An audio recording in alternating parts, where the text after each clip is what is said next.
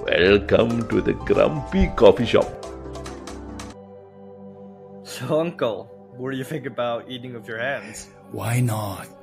Hand also can lah. Now, you try to listen to orang putih here. Let's delve into the fascinating controversy around which is more hygiene-friendly. Using cutlery or eating with your hands.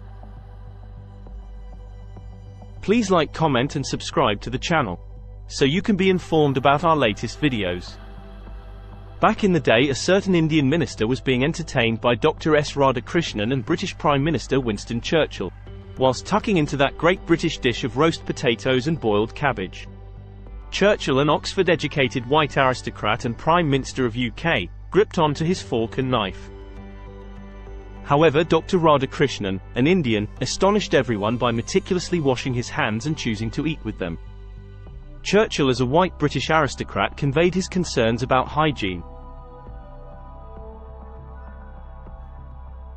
He asked Dr. Radhakrishnan why he would use his hands, no doubt thinking he was uncivilized.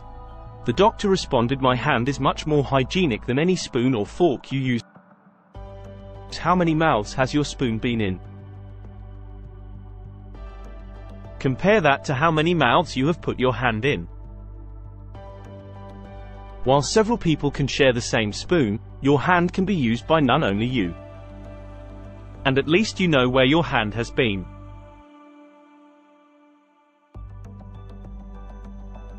Which do you think is the most hygienic? The fork, spoon, chopstick, or your own hand after you have washed it?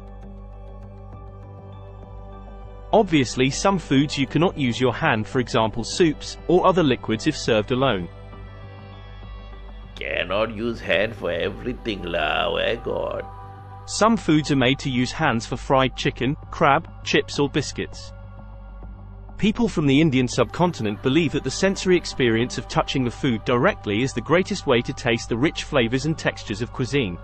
Chinese believe that if a baby or young child has a very poor appetite, they should be fed by hand.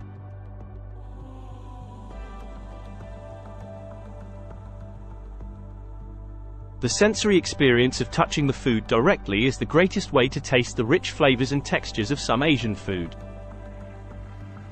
The thumb and fingers represent space, air, fire, water and earth.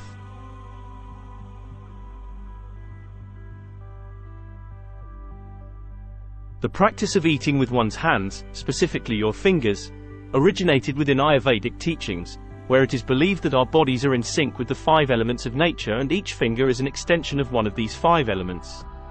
Actually, to eat with your hands properly, one should only use the fingers and food should not pass above your second fold line of fingers. When we use spoons or chopsticks, do you really know where they have been or who has touched them previously when we use them? We frequently ignore this important aspect.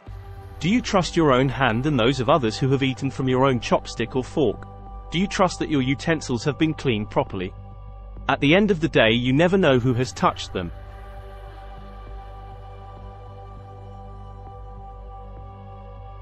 As well as what they did before you use them.